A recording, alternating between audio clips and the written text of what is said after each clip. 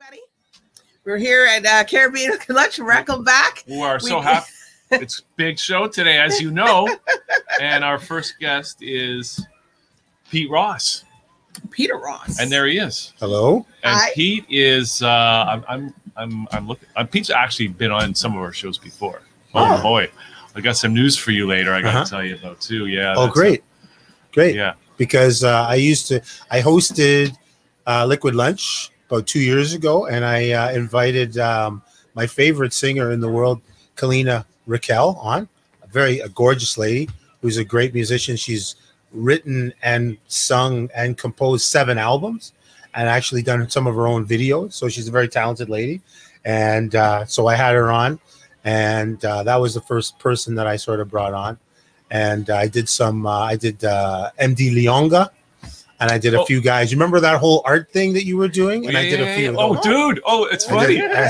We got to say, because we watched, because we had MD Leonga here last week or the week before. Okay. And then we watched some of his videos from the Raw Artist thing. Yes. And guess what? You're in it. You're in the video.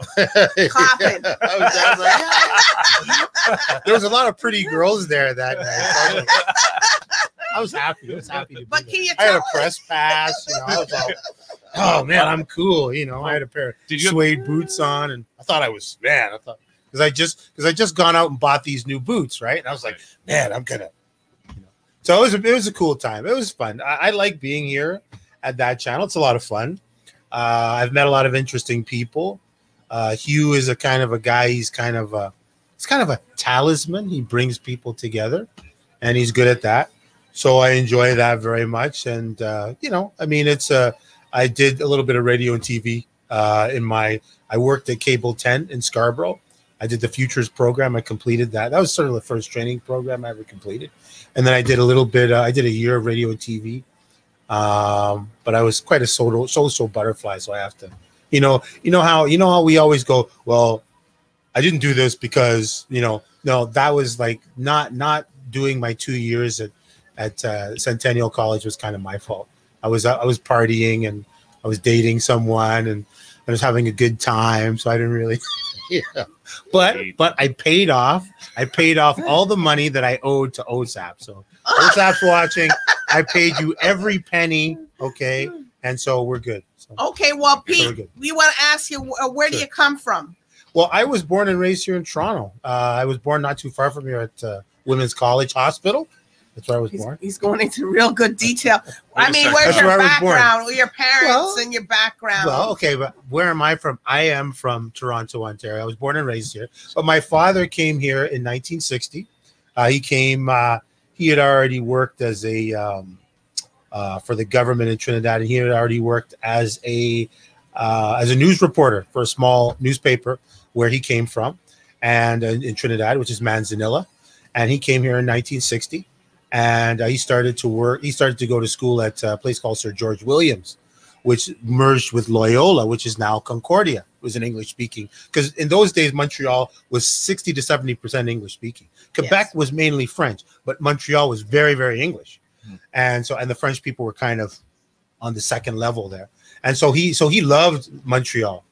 So his introduction to Canada was Montreal and great culture and. Working and being a university student, there were people from all over the world, and there were women, there were Canadian women, there were women from Ethiopia, there were people from Africa, and the African students, they got money from the government, so they were well dressed. I mean, these guys had suits and waistcoats, and they had cars, and so the African guys actually picked up more women than anybody else. So for real? Oh, they picked up women like you wouldn't believe, because they were in 1960. People wore suits and ties and jackets and sweaters, and these guys were well dressed. They picked up all kinds of women, and there was a little bit of friction between the African students would call the West Indian students mango eaters. You are mango eaters, So there was there was this friction between them, So it was kind of funny, and but he loved, he worked as an orderly. And it was tough because they would have to work through the night and go to sleep, and they would have to go to sleep in the day. Go to school in the day, get home at like 4, sleep till like 10, and then go to sleep and then work all night. And so when they worked at these hospitals, the white nurses were really, really cool, because what the white nurses would do is the white Canadian girls, because there weren't many black people in Canada, especially these guys with these funny accents. So what they would do is they were orderlies, right? My dad and his buddy. So they would write their name and number on a piece of paper, slip it into their pocket when they weren't looking, and they get home. Hey, who's Susie? Okay, I'll give her a call. You know. What? Wait a second. You're saying the white Canadian nurses would give their phone numbers? Oh, yes. To these West Indian guys who were working there, who were students. You know, and so it was fun for them. They had, but yeah, there was friction between them and the black Canadian nurses. So there would be friction between, which kind of sucked. But he liked his time in Montreal was kind of what made him, because he worked very hard to finish, because he didn't have the kind of money that they have now. So you had to work, and then you had to pass, and then you had to show your passing grades to whatever, the immigration or the commission, and then they would let you stay, you know, because what happened was a lot of guys, they wouldn't pass or whatever happened, or they fell in love with a girl and they would get married. You know, all of a sudden when it's time for their review to come up, their visa to come up, I'm in love, I'm getting married. So they get married to a Canadian woman and stay. So what happened to you, Pete? No, that's not what happened. I was born here. Got ID back here somewhere. I was born here. No, I mean, is that how you came to be here? No. My dad actually, though, it's a funny story. My dad went back to Trinidad after he graduated from school. So he went back and he was sick to death of it. When he went to Trinidad, he was there for 9 months. He ran screaming out of the country, couldn't stand it, because he'd been up here 4 years and life is so different here, especially in those days. But the West Indies was, I don't even think the West Indies had television at that point. Not that that's the big thing, but it was totally different. So he came back to Canada, worked at Frontier College in northern Alberta near the Peace River, teaching laborers the basics of reading, writing, and arithmetic, because a lot of them couldn't read and write. So he did that. He dated a Ukrainian woman up there, and then he put his leg through some kind of a trestle, and it twisted his knee, and that was his first knee problem. And so they asked him if he wanted an operation. He said no. He just let it heal. So he let it heal, and then he came to Toronto in '66, did his teaching diploma, and then he met my mom. Was it in late '66, or it might have been in '67 already? I think he was already in '67 when he met my mother. They met at a party of the West Indian community. Back then, there was a place called the Whiff Club, and it was like the big club at the time, and it burned down. You know, it was a West Indian club. It burned down. The Whiff? The Whiff Club. That was what they called it. It's a very, very famous. Was that in Toronto? Yes. It was on Young Street. Look at he was looking at me. It was on Young Street. Oh, okay. Yeah, but it was only around for a little while. Maybe my uncles and them. Yeah, they would probably know if they were. So then they got married in '67, and my brother was born in '68. My dad taught in Windsor, Ontario. He taught in Windsor, Ontario for 3 years, and that was where he started. And a Forester Collegiate. Back then, you had to have a suit and tie, and you had to you had to be married. You couldn't have a woman with an illegitimate child. So he got married. So obviously, you know, so my mom and dad were married a little bit before that. And then, you know, and so he was a teacher. That's what he did. That's what he loved to do. And then he came to Toronto, and my mom was a nurse. Mm-hmm. She started working out in the mental hospital in Barbados. Because Darlita is from Barbados. My family's from Barbados. Yeah, because they would correct you right on the mark. Yeah, Barbados. Because my mom was from Barbados, and she came here, and she was first in Pinoque, Alberta, which is near Red Deer. Then she moved to Goderich, Ontario, and she was dating a guy there, a white Canadian guy there, and then she moved to Toronto.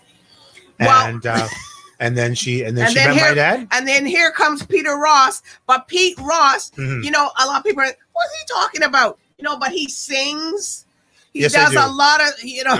We've heard him sing. I do lots of things. We've heard him sing.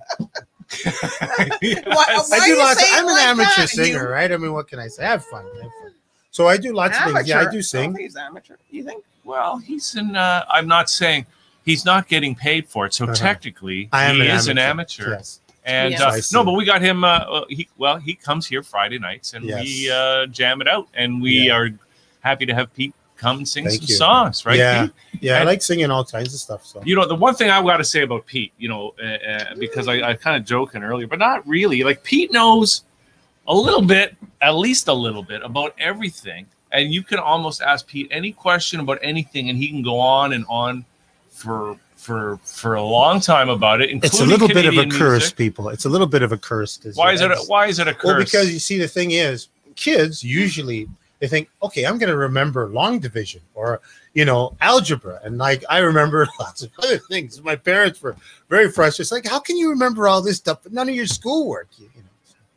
There was a little bit of my mom and dad were a little disappointed in me.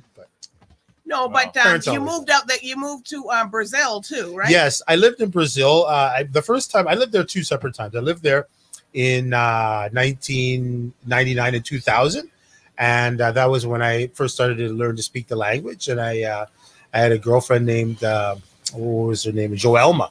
She was a beautiful, brown skinned black lady that I went out with for a little while, and then I was living in the house of this woman who was a cab driver. She had somebody drive a cab for her then, and she owned an apartment, and I lived there, and I taught her English every day, and it was very frustrating, but I learned a lot because this woman could not speak English for the life of her.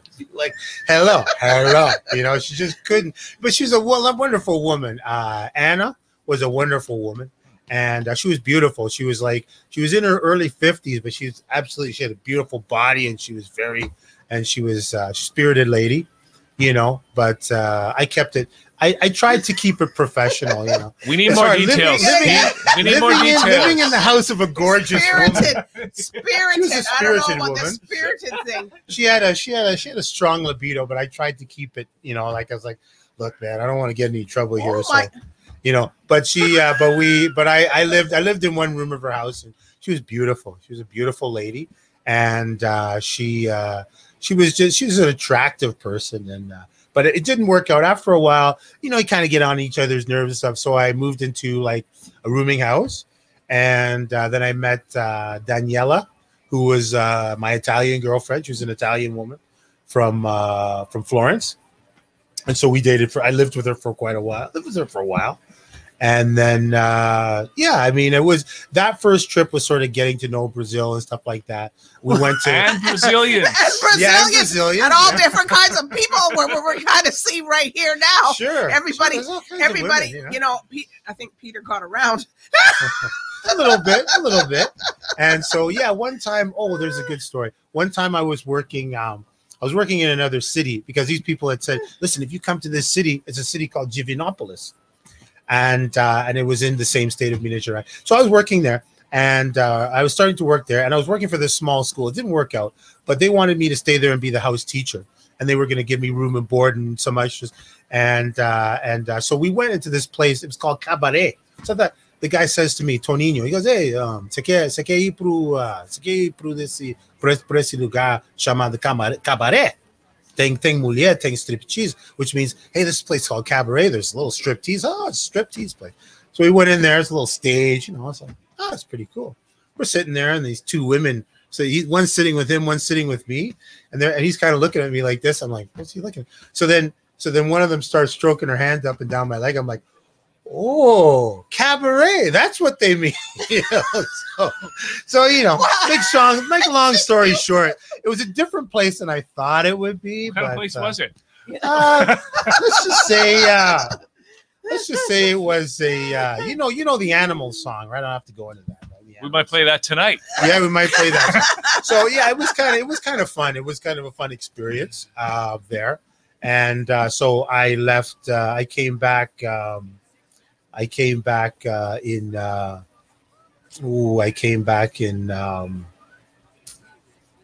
October 2000, and I came back then, and my father was sick with he had kidney. He was on kidney dialysis by then, so he was sick, and he he wasn't dying, but he wasn't in good spirits. You know, he was a guy who, I mean, my father was a very, very intelligent man. He went through school. He did a lot of things in his life. And one of the great things about my dad was that he could do 6 or 7 things at once. He could sit, watch a football game. I remember when I was a little boy in the 70s, he'd be sitting watching a football game on TV, talking to my mom, telling my mom about what she had to do for nursing school. And he'd be marking papers, talking to me, watching the game, and doing. He was like a perpetual motion machine. He had such great what do you call it, discipline, that he could do 6 or 7 things at once. He was a fantastic guy in those ways. But he had a large family. He had 9 brothers and sisters and a massive amount of cousins and stuff like that. But he was never able to. He was never able to really maintain good relationships with them. So when he was with the kidney dialysis, he was a little sad because we were not really talking. Oh. And my brother and sister and he were kind of, you know, and then my mom, my dad were separated, but there was this thing there. So it was kind of sad to see him like that. And then when I came back, we sort of, you know, I have to admit, I was a bit of a disappointment to my father. He was a very studious guy, and I like sports and entertainment, but he liked studying and this sort of thing. Well, he'd be very happy to know that you know a little bit about everything, Pete. Yeah, I suppose so. So let's pick a topic out of a hat. So sure. I was gonna say why Pete was talking. Pete was talking. You know, a lot of people probably wondering, watching, and saying, "Oh, what's Pete talking to his family and different things, and where his father came from?" Because he's planning to do a movie. Yeah, I'd love to put that together. Oh, yeah, we were talking about that. Yeah, I'd love to do maybe a mini series about how my mother and father came to Canada. What were the hardships? Because there are a lot of hardships. I mean, I'm sort of my friend Colin tells me that I'm a little tough on my father. But there were a lot of hardships. There are a lot of hardships that my father went through, and that my mother went through. And then when they got together, what was it like to adapt to a country for immigrants and then have children? Because like at the dinner table, like my brother, sister, and I, we'd be speaking in a different language to them. They'd be like, "You Canadians," we're like, "You foreigners," right? Because they're weird. Like, I mean, West Indians from a Canadian perspective, and for them from their perspective, we are strange.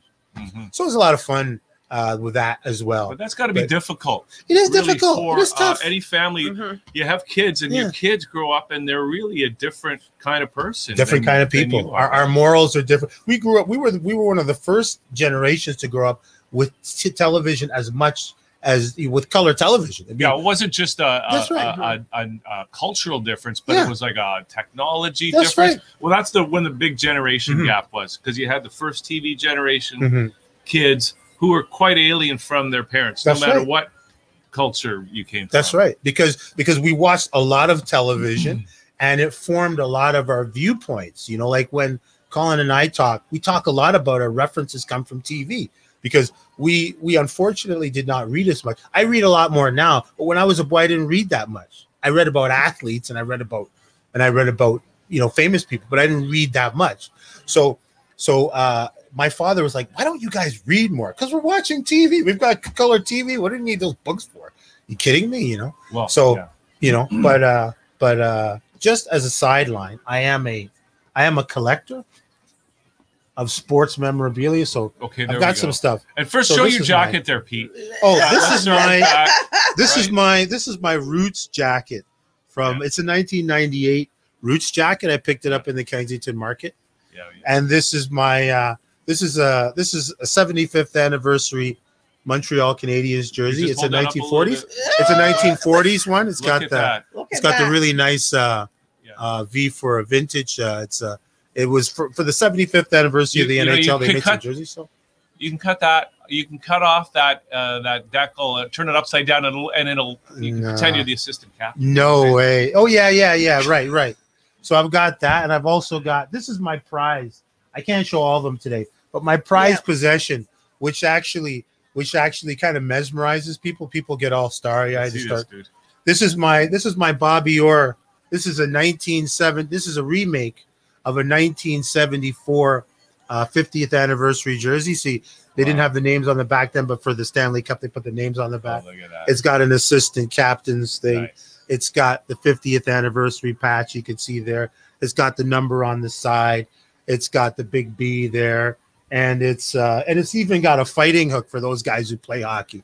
I play hockey, so it's got a fighting hook. What is that for? A fighting hook is something you tie onto your pants so that when you're fighting, your shirt doesn't get taken over your head. Pull it off. Yeah, they can't pull it off. So I've got this one. I usually get people get emotional. They cry. They offer me money. So I don't wear it very often because it's kind of emotional for me. I'm a big Bobby Orr fan, so he's kind of very emotional. Huh? He's my cousin, my fourth cousin. Really? You're kidding me? Something like that. Fourth cousin. That's amazing. So I do that as a sideline.